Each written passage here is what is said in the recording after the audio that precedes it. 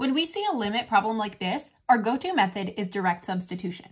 So we would plug in 2, but unfortunately, using this method produces 0 over 0, which is known as indeterminate form. And we never say that something is equal to 0 over 0. That is not mathematically correct. So what we need to do in a case like this is factor.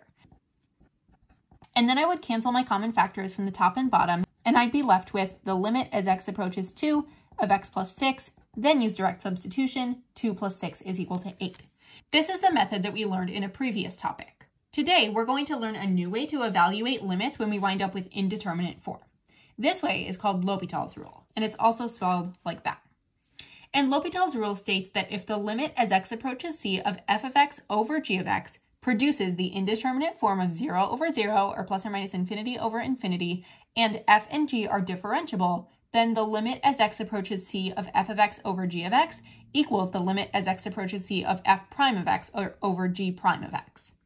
So essentially what L'Hopital's rule states is it gives us another way to solve if we initially wind up with indeterminate form in the form of 0 over 0 or plus or minus infinity over infinity. And that way is with derivatives, which is why we couldn't do it in chapter 1. We didn't know how to take derivatives yet. Make sure that you never write that the limit of a function is equal to 0 over 0 or equal to plus or minus infinity over infinity. We never say something is equal to 0 over 0 or plus or minus infinity over infinity.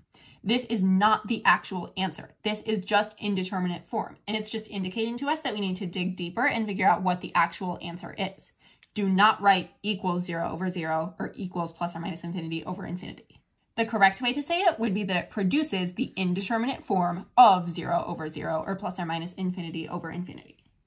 Let's practice determining when it's appropriate to apply L'Hopital's rule. We have 3 examples here, and we need to determine which one of these we're going to need L'Hopital's rule for. So remember that we can only use L'Hopital's rule when we have indeterminate form. So when we have 0 over 0 or plus or minus infinity over infinity. And our first step is always to test the limits of the top and the bottom separately. So I'm going to test the limit of the top. Limit as x approaches pi of cosine x is equal to the cosine of pi, which is equal to -1. So I can already see that my numerator is -1. That means that this is not going to be a problem where we apply L'Hopital's rule. If we were to plug in pi to the denominator, if we were finding the limit as x approaches pi of x minus pi, we would get 0. So we would have -1 over 0, but that's a different problem, and we use a different method to solve that. It's not 0 over 0. Let's test this second one.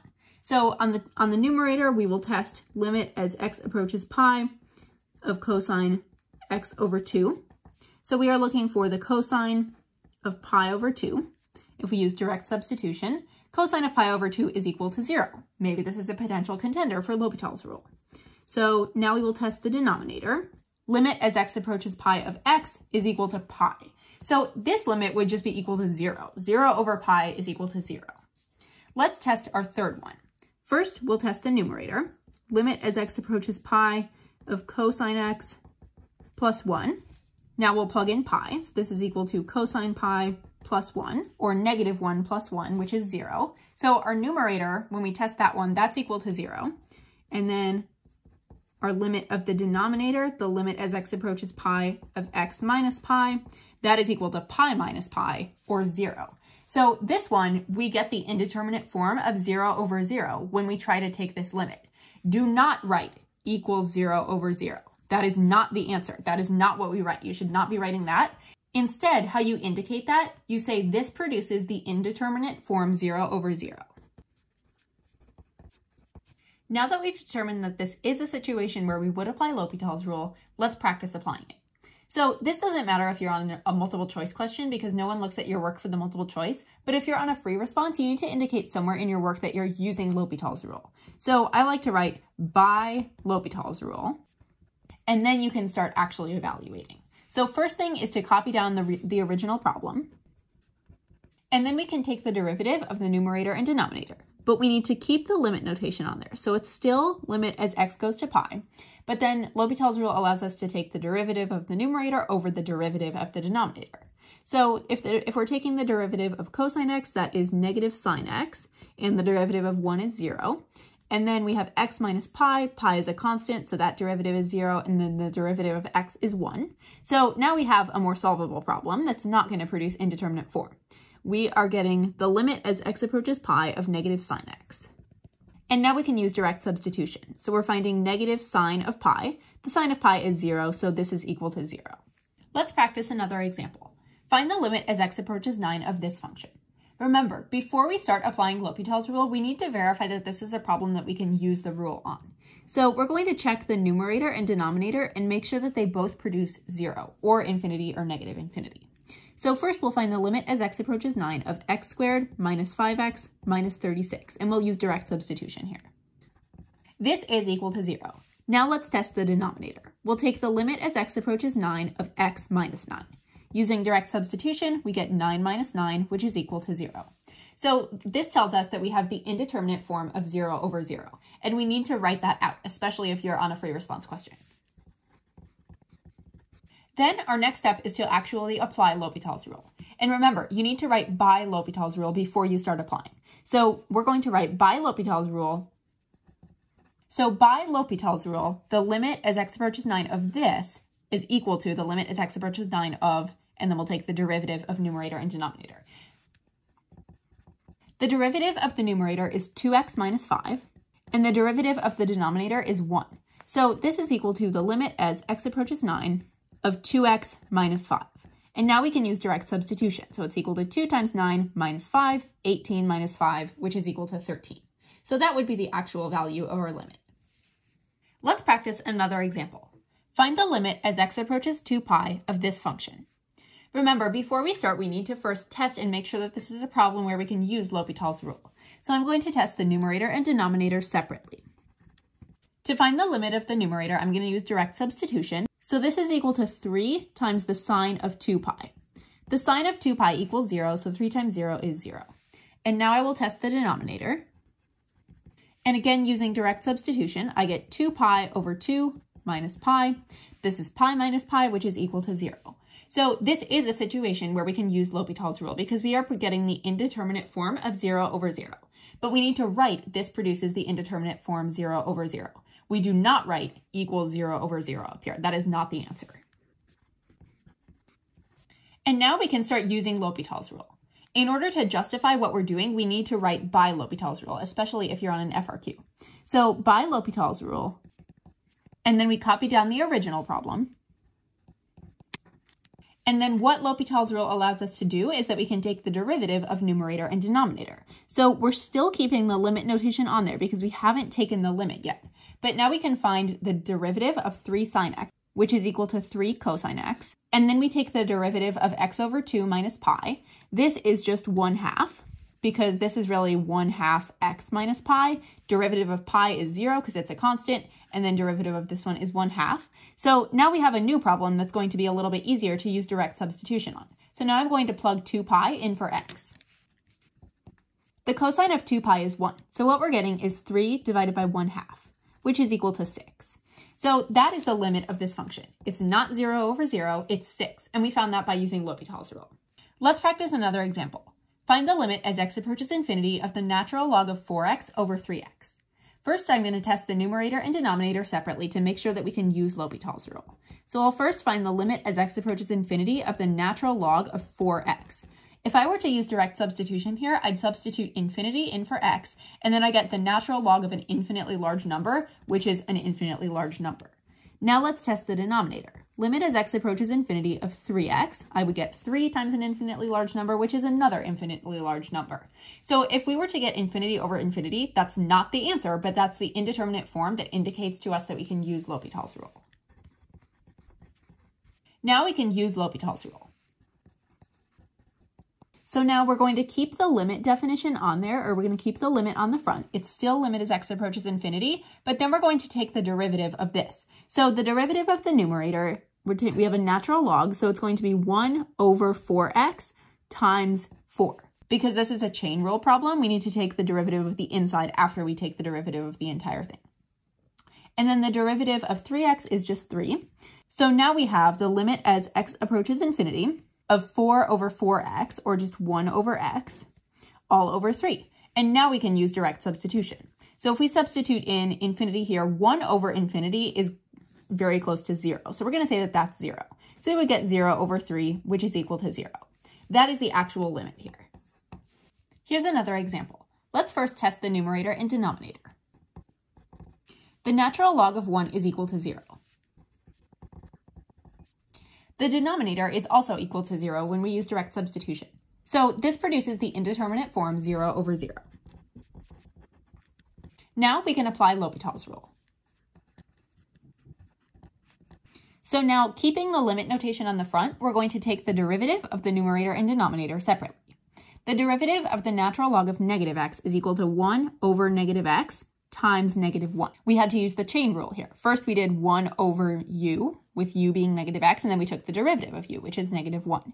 And now we'll do the denominator. That's going to be 12x squared minus 2. And this gives us a problem that is not going to produce indeterminate form. So now we can use direct substitution again and see what we get. This is equal to negative 1/10. So that is the actual value of our limit. Find the limit as x approaches infinity of 4x times e to the negative x. When I'm looking at this problem, I see a bit of an issue. We've only used L'Hopital's rule before with quotients, where we have something in the numerator and something in the denominator. So I'm actually going to rewrite this problem as the limit as x approaches infinity of 4x over e to the positive x, because I can move that e to the negative x to the denominator and make the exponent positive. That's one of our exponent rules. Now I will test the numerator and denominator to see if I get indeterminate form. This did produce the indeterminate form of infinity over infinity. So this means that I can use L'Hopital's rule. By L'Hopital's rule, the limit as x approaches infinity of 4x over e to the x equals the limit as x approaches infinity, and now I take derivative of numerator and denominator. Derivative of the numerator is 4, derivative of the denominator is e to the x, and now I can use direct substitution. So now I get rid of my limit notation.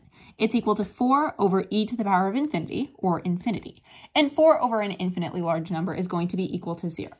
This means that this limit is equal to 0. Now we're going to practice a sample free response question. The table below shows selected values of the twice differentiable function f of x. Find the limit as x approaches negative 2 of f of 3x over 7x squared plus 14x. And we have a table of values here with f of x and f prime of x. First, I'm going to establish that we are going to need to use L'Hopital's rule here. So I'm going to find the limit of the numerator and denominator separately. So when I take my limit of the numerator, I get limit as x approaches negative 2 of f of 3x. And then I'm going to use direct substitution to plug in negative 2. So I'll get f of 3 times negative 2. This is f of negative 6. And if we look at our table, f of negative 6 equals 0. So our numerator produces 0. Let's check our denominator. This also produces 0.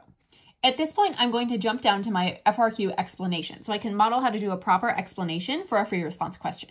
So when you're doing L'Hopital's rule, you need 5 things in your free response explanation. First, you need to address the differentiability because L'Hopital's rule requires that the numerator and denominator are differentiable. So the first part of your explanation should go, since the numerator and the denominator are differentiable. And then in the next part of your explanation, you need to address that you got indeterminate form when you checked the numerator and denominator separately.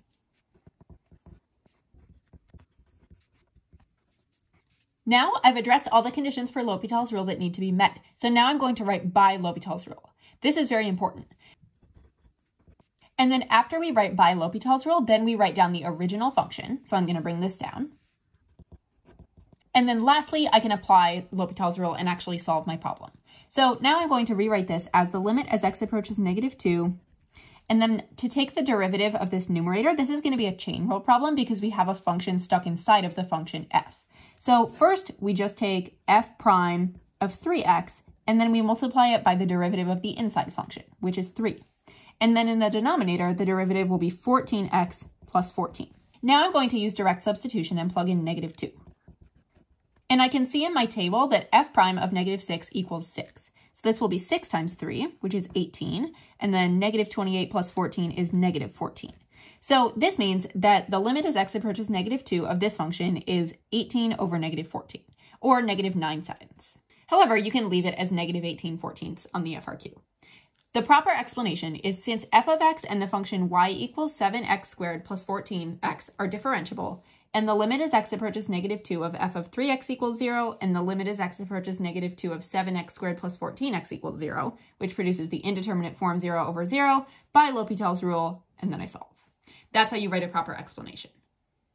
Let's practice another AP-style FRQ. Let f be the function defined by f of x equals negative x, and let h be the function defined by h of x equals e to the x minus 2x minus cosine of x. Let j of x equal f of x divided by h of x. Find the limit as x approaches 0 of j of x. So first we need to address the differentiability. We need to say that the numerator and denominator are both differentiable. And if we look at these functions, negative x and this function, those are both ones that we can find the derivative of. So our answer will start since f of x and h of x are differentiable. And now we need to address that we get indeterminate form if we try direct substitution right away. So we're looking for the limit as x approaches 0 of j of x, but we know j of x equals f of x over h of x. So we're really looking for the limit as x approaches 0 of f of x over h of x. So we need to justify that this produces indeterminate form without L'Hopital's rule.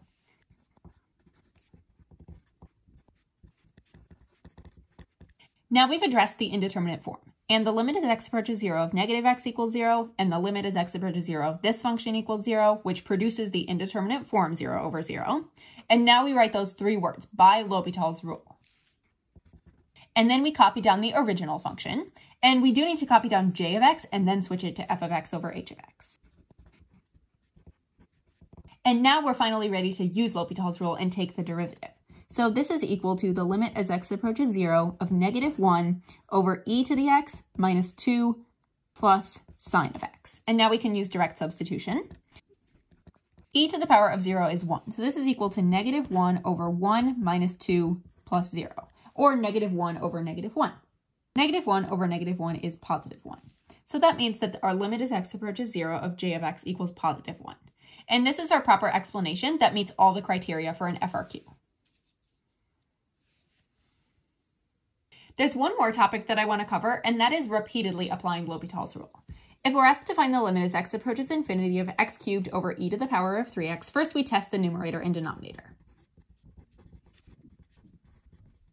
This produces the indeterminate form of infinity over infinity. So now what we need to do is apply L'Hopital's rule. By L'Hopital's rule, the limit as x approaches infinity of the original function is equal to the limit as x approaches infinity of, and now we take the derivative. So this is 3x squared over e to the power of 3x times 3, because this is a chain rule problem. We have to include the derivative of our u. So then we can actually rewrite this as the limit as x approaches infinity of 3x squared over 3e to the power of 3x, and then we can cancel the 3's. And this is the point where we would typically plug in and use direct substitution and then get our answer. But the problem is if we plug in infinity here, we get infinity squared over e to the power of 3 infinity, which is still infinity over infinity, indeterminate form. So in that case, what we need to do is apply L'Hopital's rule again and take the derivative of this again. Now we get the limit as x approaches infinity of 2x over 3e to the power of 3x. And if we plug in infinity here, we are still getting infinity over infinity, our indeterminate form. So we take the derivative again. And at this point, if we plug it into the numerator, we just get 2. So we're no longer going to be getting indeterminate form. Now we can use direct substitution. So we get 2 over 3e to the power of 3 times infinity, and that is an infinitely large number, times 3. So we get 2 over infinity, which is equal to 0 when we're talking in the terms of limits. So this would be our answer to this problem. The takeaway here is that you can apply L'Hopital's rule more than once if you need to.